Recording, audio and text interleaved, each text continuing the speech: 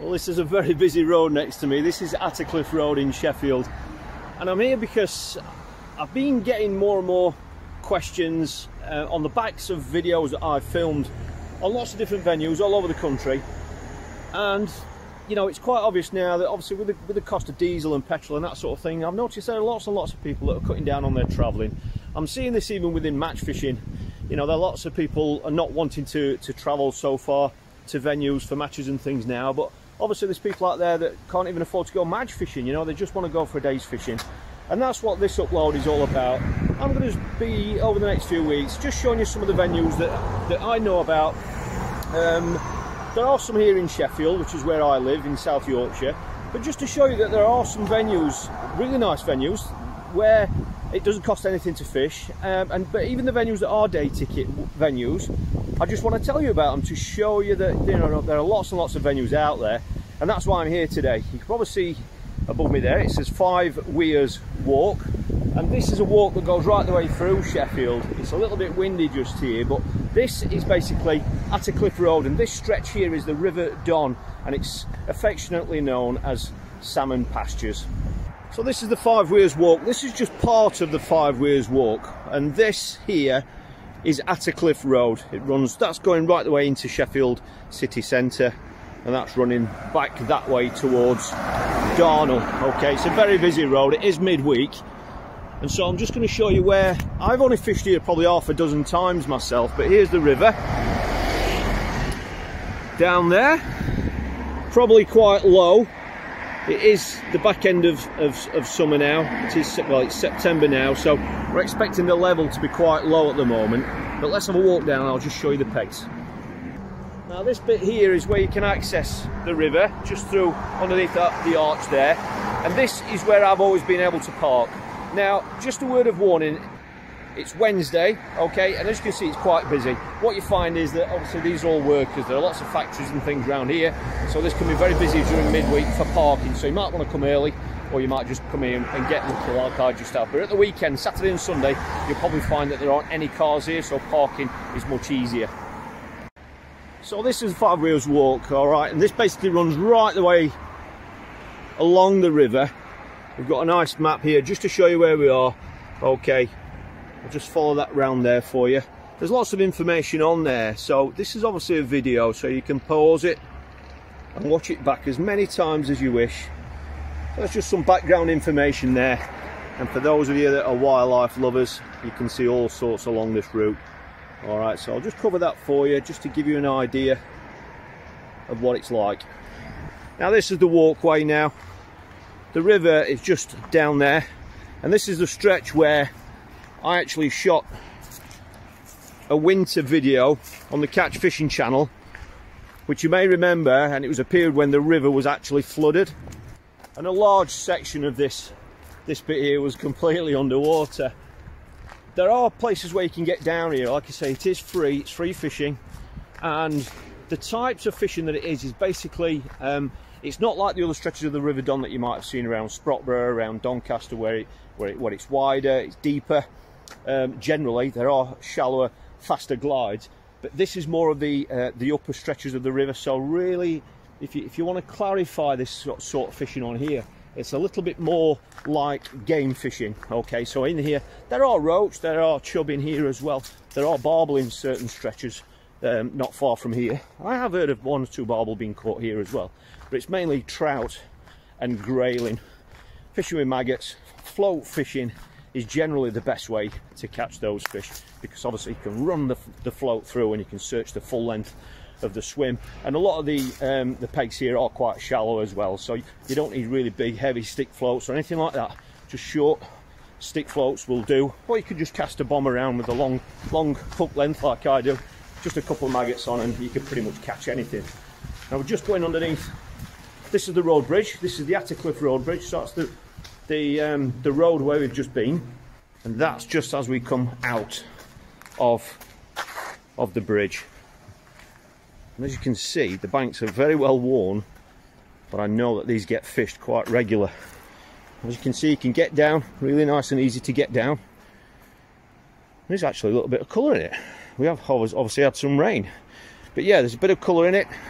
As you can see, that's the main flow flowing through there on the inside bend on here and over there as well. But that's a beautiful glide, isn't it? That, look at that. Imagine running a float down there. Beautiful looking swim. But as you can see, it's easy to get down as well. And I will show you some of the other pegs in a moment, a little bit further upstream. As you can see, there's all spots here where you can get in. The water slows down here as it comes out of that shallow rapid there. It's much steadier here. Looks very fishy, doesn't it? Looks really nice, and you can see where people have fished. That looks like another spot just there. Just there. And if we follow that path there, that way downstream, that is the continuation of the 5 Weirs Walk. Now a little bit further upstream, this is actually where I've just accessed from where I've parked. Straight in front of you here, there is a well-worn path here to a swim that some of you may recognise. This is one of the last swims that I fished on my little river campaign, and this is where you're actually on the inside of a bend here. The water's much lower than it was when I was here. As you can see, you can get down there. You're on the inside of a bend here. As you can see, you've got the faster water there running across that far bank. We've got some very inviting overhanging trees there, and that's where the flow goes down that far bank. And again, that's a really nice glide right the way down to where it actually starts to shallow up again. But there is room for definitely 2 or 3 pegs here, to be fair. Definitely 2 pegs. But the last time I was here, one of the days, the water level was literally about there. That's how much extra water was in. But I remember this being a little bit deeper here. Really looks like a, you know, like a fish holding spot. I remember coming here and fishing this stretch when I was a kid. We used to come down here in the summer evenings, because after school, obviously there was enough light, we could get on the, I think it was the number 52 bus from Crooks, and we could get down here and still have 2 or 3 hours fishing. But just going to go up now and just finally just show you this long glide. This is the glide that I fished in my winter video, and as you can see behind me, it's much steadier. You can see the bottom there. There is a tinge of colour in it. It's not really coloured like I initially thought it was, but you can see the bottom, so that'll give you an idea of how shallow it is. But this is a stretch here of about, in peg equivalent, I'd say it's a stretch of about 20 pegs. You can fish for about 15 of those pegs, where it's just a really nice shallow glide. Really lends itself to float fishing. And we might even see 1 or 2 fish, but like I said, there's a tinge of colour in. But let me just show you this beautiful glide. Just look over the railings. There we go. Look at that.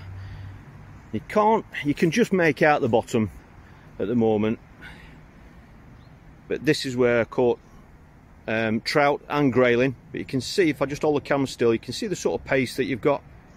But it is really shallow. You know, you're probably only looking at 2 foot, 3 foot absolute max. So if you're going to head down here, then you're only going to want short, light stick floats if you're going to be fishing with the float. This is an access point here where you can actually get down to the bank.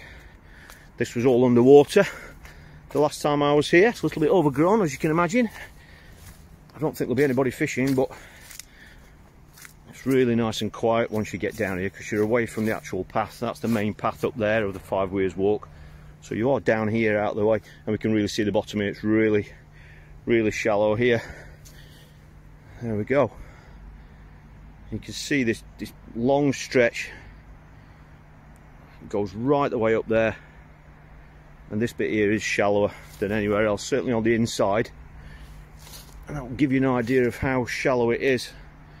I have seen anglers actually wade out to halfway and then run a stick float down that far bank where it's a fraction deeper.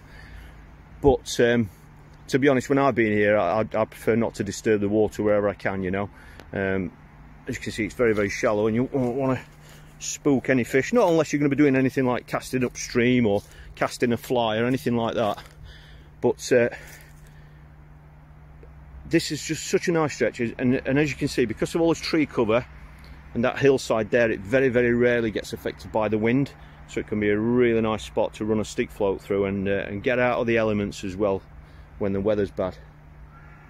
This really is a beautiful stretch. It's got loads of fish in it, and it is free to fish. So I hope you found this useful. If you are from in or around Sheffield, but obviously even if you're not, you can still come here and fish for free. But it's a beautiful stretch, and it's one that I think a lot of people just don't realise is here, and certainly in these days when it's quite costly to go and travel to other fisheries. If you do live in or around Sheffield, then this could be a lovely spot for you to come and try.